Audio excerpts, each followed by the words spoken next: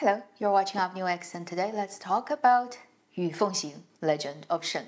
This is a 39-episode fantasy drama that's been airing on Tencent and Mango in China. Based on the novel 本王在此, written by the author 九路飞香, she's got many dramas that have been adapted in recent years. This time it's a bit different because it is the long-awaited collaboration again between actress Zhao Liying and actor Lin Gengxin, Princess Agent 楚乔传. I believe that's the entry point of quite a lot of international audiences to Chinese Dramaland as well. I remember exactly when that drama aired on the first day, which is like midnight, how crazy the live comment was on the screen back then, given some of them might not be real. And also the background data of the airing of the drama definitely is not real. But anyway, it was quite a buzz, and I know a lot of people who are watching my channel have watched 楚乔传, and you're a fan of it. Personally, I wasn't a huge fan of the drama, but it's not like I didn't know how big it was. Given all that background information there, let's talk about the drama itself. I have started watching it on day one when it started airing and pretty much followed it daily. I have to say,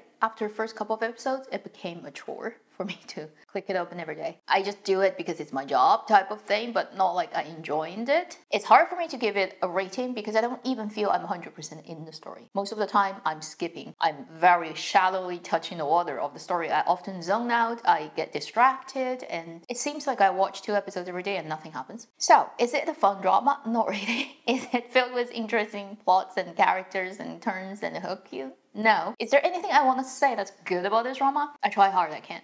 Really think of one point that's like, at least it's worth you checking out a bit. I really cannot find that. Not even for the sake of renting and having fun, because it's not like ridiculously bad, but it's just so mediocrely there. A couple of things I enjoyed, at least at the beginning of the drama. They have, for extensive period of time, the female lead not as a human, but as a CG chicken. That doesn't really like a chicken. It's like a cartoon chicken with feathers that has heart shapes. Looks like a little bit animation styled cute, mixed with a bit phoenix, a bit whatever bird. The CG is not like so well made that you think it's real, but it's cutely made that you think it's animation-wise actually pretty adorable. And the dubbing of the chicken is actually a lot more animated than the human version that you'll see later. Also at the beginning, you have a lot of comedy elements. By no means masterpieces of comedy writing, but at least it's fun, such as like chucking the whole water container up to the mountain and then putting a broom in it. The whole fact that they know people who come in watching the drama probably all have watched 楚乔传, or at least know it and know the meme. The male lead is in the lake and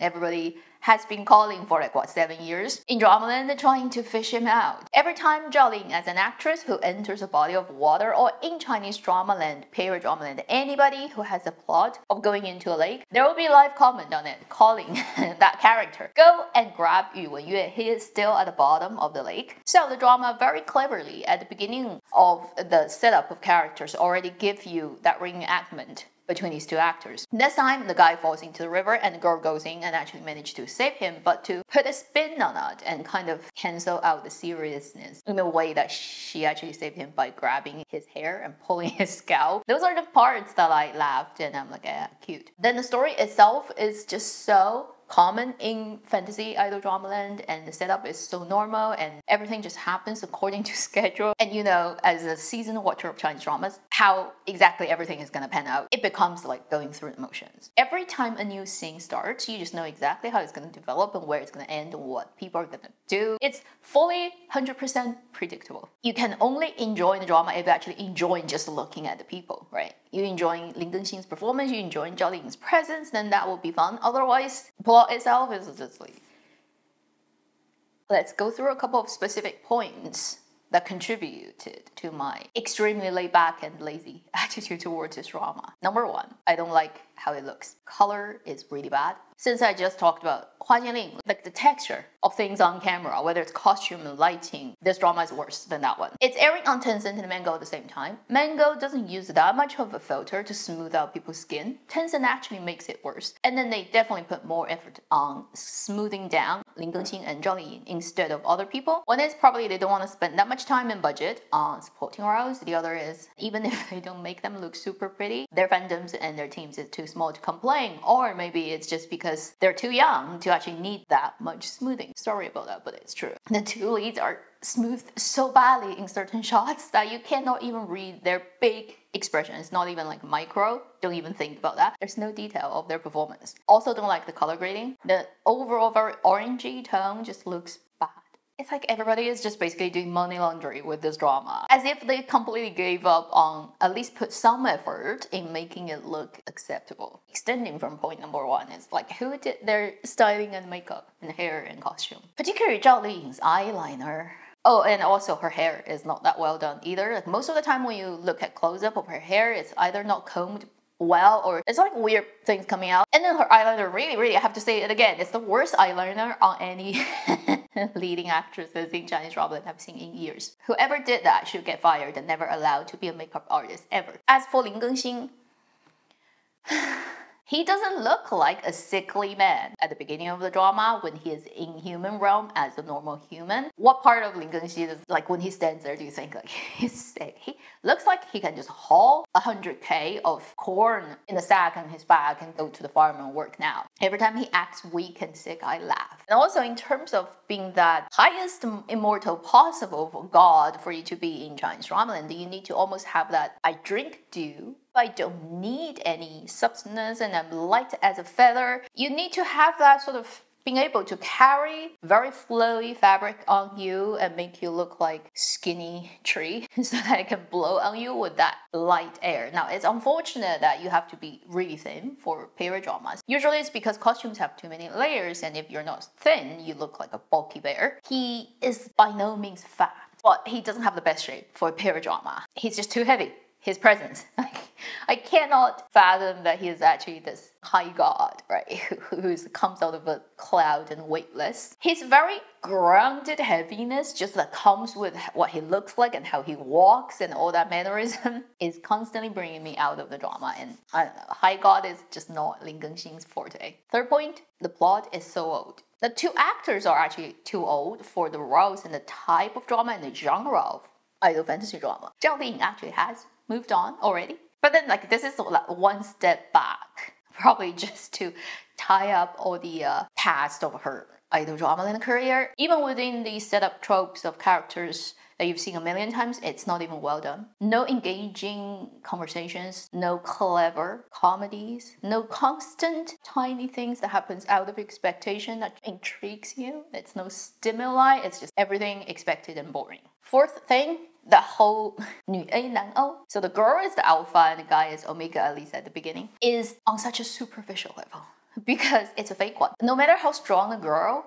appears to be, she actually is no comparison to the guy because the guy is a lot higher. He is like the master of the universe and only left one who has the biggest power that exists in this whole fantasy world. And he only just covers it up or at the beginning so that she's not aware, but once she becomes like aware of it, she's like, okay, no matter how hard I try, I can die trying to come into this battle, use all my strength to fight against whatever evil, and this guy just snaps his finger and all that disappears. I'm like, okay.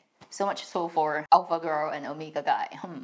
It's always like no matter how bad they set up the male lead as in fantasy Dramaland to start with, whether their power is temporarily suspended or whatever, eventually it's always gonna be he's actually super powerful.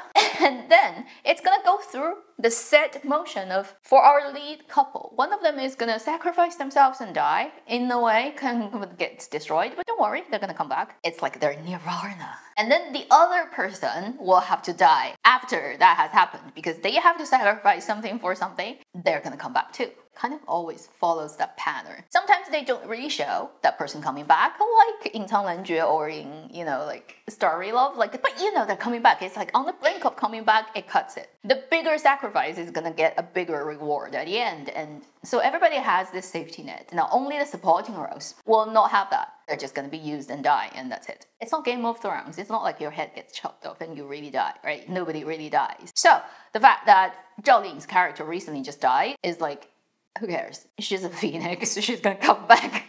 You have still, 13 episodes left? You paid her lead actress money and she's not gonna go away just yet. Nobody really gets threatened, therefore their suffering and their sacrifice doesn't count. There are things that are also absolutely stupid and unbearable that comes to major supporting roles. For example, 青叶上升, right? The guy who is also a high god who got kind of like punished by 天道, let's just say nature's way, universe's rules, because he falls in love with a person or a human being or an individual where he's not allowed to do so because he's too powerful like all the gods are. He gets pushed into reincarnation over and over again forever. There's no end to that. That's a sentence, forever. And every lifetime he is destined to miss his true love. So he will never succeed at having a happy life with his true love. That's his punishment. Why punish him in that way? Why do you have to bring a girl who hasn't done anything wrong? It's only because she's loved by a guy who is just way too powerful to love anyone. Therefore, she has to suffer as well.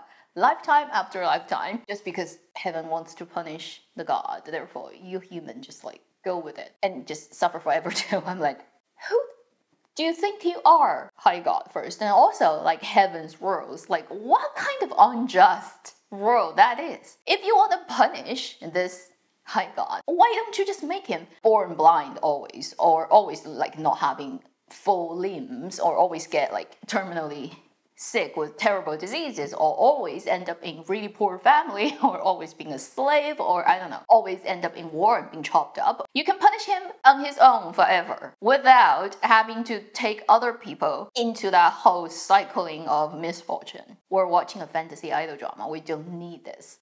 We have plenty of contemporary dramas that raise our blood pressure. And then if I want to go more into like complaining about other things about this drama, I can talk about a lot of smaller points, but basically overall I really tried hard to find good things I can talk about this drama, you know, like silver lining kind of situation, and I can't find any. I find it's extremely boring, outdated, poorly made. Maybe it's not as zoned out and as bad as You Fei, but it's close enough. I never really hoped for Yu Fengxing to be anything great, honestly, because based on what I know about how this production was like going or what it's made for, I mean, it's like no way. What it ended up being, the end result is pretty much within my expectation. I'm not surprised by it at all. I just feel it's a sad situation. I feel this type of projects, I just hope they can just stop happening. Do something else. If you have the same money, same manpower, same kind of whatever GDP you can create by making such a drama, maybe just pick a different script. A little bit unusual and new than this. As a drama reviewer, I've had enough. I don't ever want to watch another drama like this ever again. I don't recommend it to anybody who wants to watch it. It's like